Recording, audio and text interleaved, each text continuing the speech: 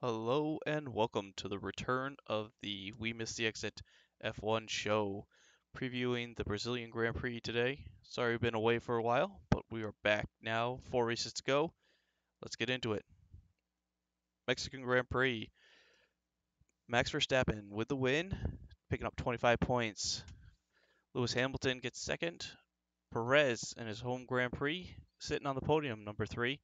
Gasly got 4th, Leclerc 5th, Sainz 6th, Vettel 7th, Raikkonen 8th, Alonso 9th, and Norris. Last man in the points, picking up 1 for McLaren. This is the Drivers' Championship as the end of the Mexico Grand Prix.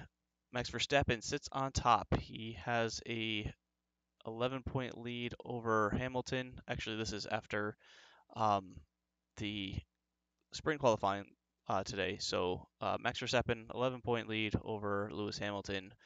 Valtteri Bottas in third, Perez in fourth, Norris fifth, Leclerc sixth, Sainz seventh, Ricciardo eighth, Gasly ninth, Alonso 10th, Ocon 11th, Vettel 12th, Stroll 13th, Tsunoda 14th, Russell 15th, Raikkonen 16th, Latifi 17th, Giovinazzi 18th, and Schumacher 19th.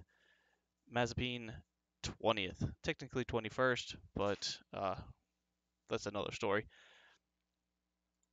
And the Constructors' Championships, Mercedes still on top with 481.5, Red Bull in second, Ferrari third, McLaren fourth, Alpine fifth, AlphaTauri sixth, Aston Martin seventh, Williams eighth, Alfa Romeo ninth, and Haas still with 0 points. Obviously, we got a great battle going on for first place here, even with the drivers. The Constructors Championships also coming down to the last few races for first. Third, we have a great battle between Ferrari and McLaren. And fifth, we have a great battle going on between Alpine and AlphaTauri. Tied at 106, so it'll be great to see what happens here in the last few races. The AlphaTauris have looked great lately, so we'll see what happens.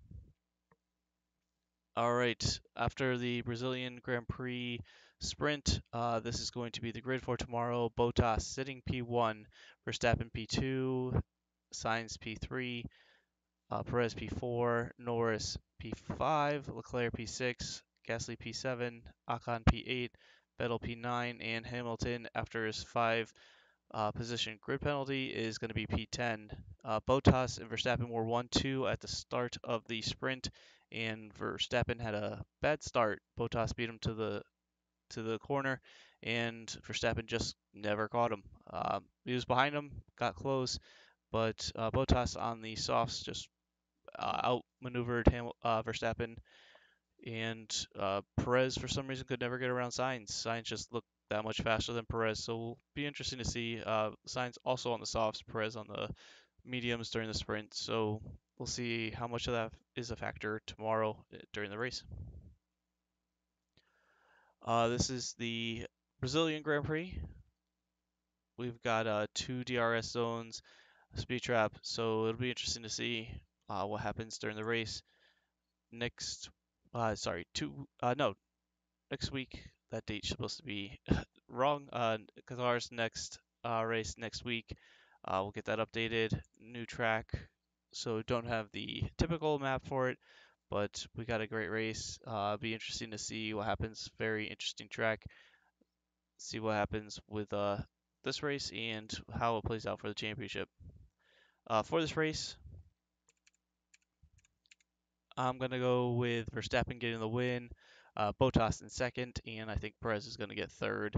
Hamilton's going to fight through the pack. He's going to pick up some points, but I don't think he's going to be able to get around Perez. I think Verstappen's going to be able to get around Bottas this time, and I don't think Sainz will be able to hold off the Red Bull. But it'll be interesting to see what happens towards the bottom of that. But again, I got Verstappen 1, Bottas 2, and Perez 3. Looking forward to the race and hope you enjoy it.